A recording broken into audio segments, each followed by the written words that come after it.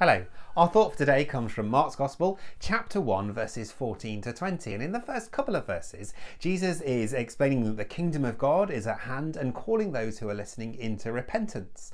To repent means literally to change direction or to move from one course of action to another.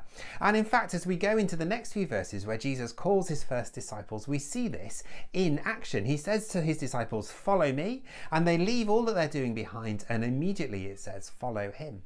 I wonder if Jesus were to come to us today and to call us to follow him, what our response would be. Would we do as the disciples do here and immediately drop all we're doing and follow him? Or would we say, "Oh yes, Lord, I will follow you, but I just need to do this piece of work over here," or I want to finish baking this cake, or maybe I just want to finish eating my breakfast? The Lord's calling is first and foremost for us to follow him. And of course we can do all of those things whilst we're following him. But if we allow things to get in the way of our calling, if we allow other kings or rulers, other things to be our priority in our life, we're not doing as he's calling us to here.